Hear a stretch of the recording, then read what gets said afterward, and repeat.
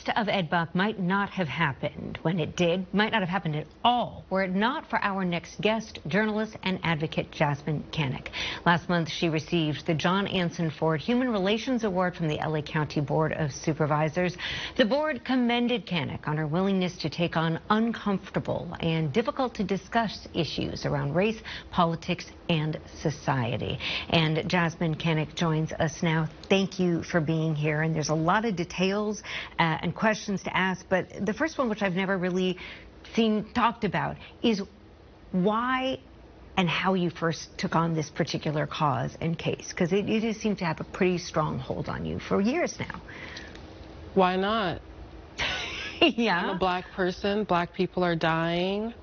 Black people are getting hurt in a white man's apartment in West Hollywood. Why wouldn't I care? Yeah. You know? Not so much why wouldn't you care, but was there something that happened? Did you see something, hear something? Yeah, someone died. That's what happened, right? I think that's what happened for all of us, right? That sort of made us aware of what happened. In terms of my involvement, I was asked by a friend, a reporter, to connect with Jamel Moore's mother, and I did.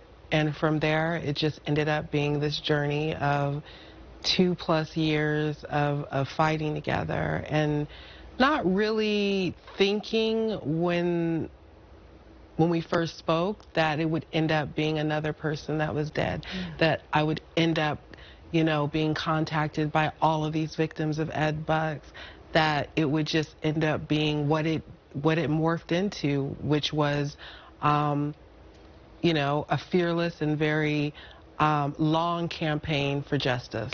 And let's hone in on that word, long. Why do you think it took so long? Well, you know, I think there were a lot of issues at play. You have a person who is beloved by some, mostly the people he gives money to. So he's a political donor to the Democratic Party. He is someone who's known as an animal rights activist, an LGBT activist, an HIV/AIDS activist. I think that as humans, inherently, we just don't want to believe that someone could be that sadistic, that cruel, that there could actually be someone living this sort of double life. Although history has shown us it has happened time and time again, even with our most notorious serial killers, that the public, their family, their friends had one idea, this one picture of who they were, but they were really also another person. And that's exactly what the case was with Ed Buck. During the day, he was an upstanding, you know, citizen to the, you know, in terms of to his community. He was someone you could, you know, count on to give money to democratic causes. He was an activist, but he was also the man who used online, who went online to seek out young black men who were vulnerable. And he's also the man who provided them with one of the most deadliest drugs that we have in America right now, which is crystal meth. And that was happening even after the deaths of Jamel Moore, even after the death of Timothy Dean. He never stopped. And there was a big turning point, it seems, that happened here that I'd like to explain for our viewers. And this is what happened on September 11th of this year. A man who goes by Joe Doe in court records overdosed at Buck's apartment.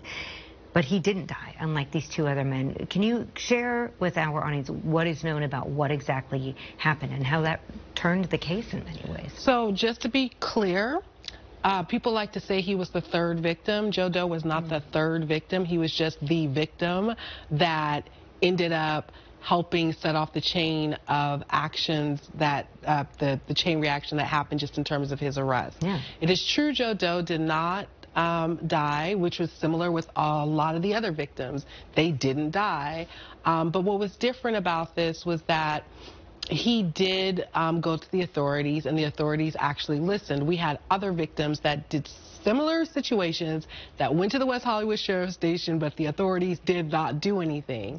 And this time something actually happened.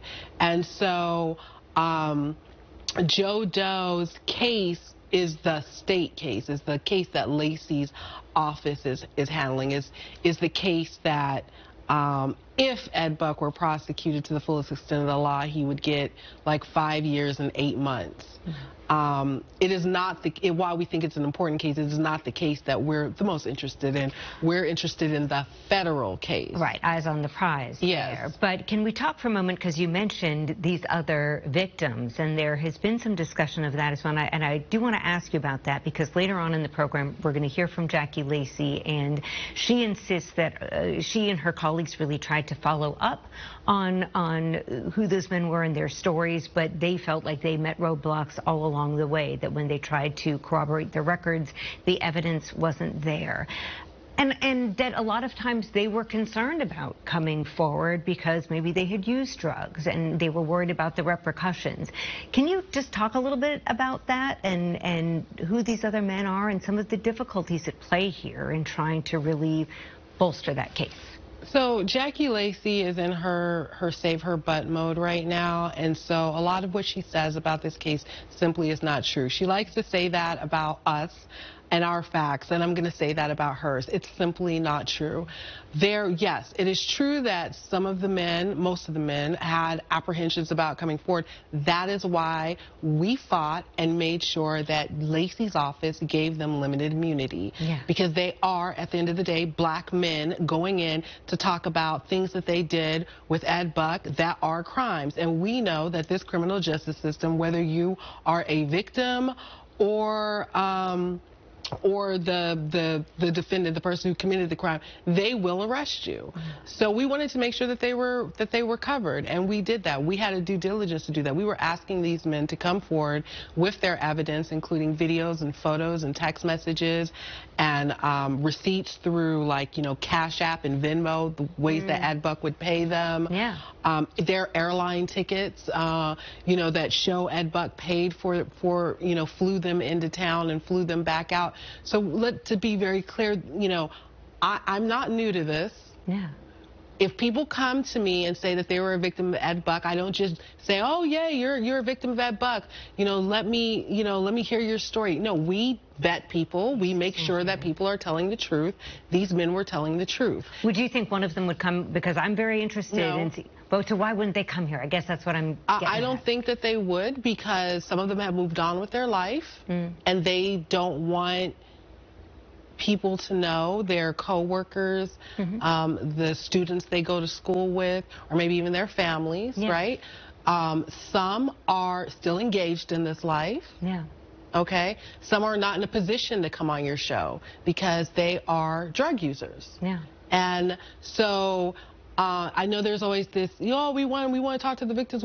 There's an active case going on right now, just like the sheriff's department would tell you if they are the district attorney's office. You know, they really don't like when, you know, witnesses and victims talk to the media because it could mess up their and we have a big trial coming up. Yeah, no, that makes sense. Jasmine, we just have a few seconds left here, and this is just a huge question, but I feel like it's important that we end on a note. You have been working on this, as you mentioned, for years.